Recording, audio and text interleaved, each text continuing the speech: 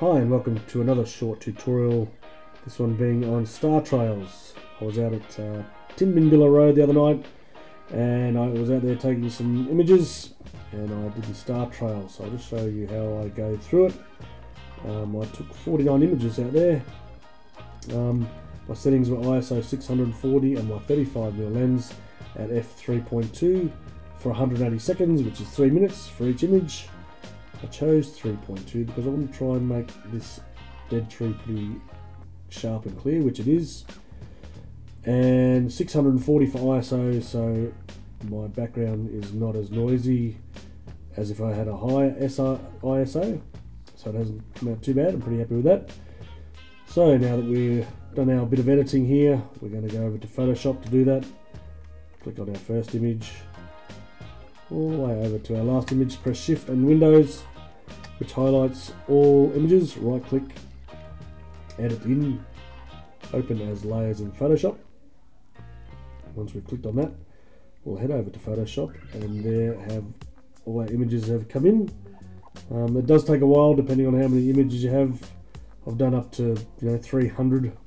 That can take 10 to 15 minutes for them to come in. It just depends how many images you have. So now that we have our images all in, we are going to click on our first image, scroll down to our last image, press Shift and click on our last image, which highlights them all. And from our normal blend mode, we're going to go to Lighten, which creates the star trails, and there they are. And this turned out pretty well.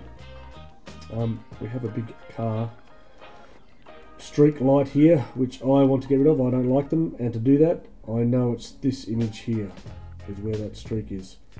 So I'm just going to show you how I get rid of them. So we'll right click and delete the layer, and now we can see that it's there. So what we do is we'll go down to our layer mask, which is this emblem here, click on it and it creates one which is white. Now for white, over here to our panel, we want black because black conceals.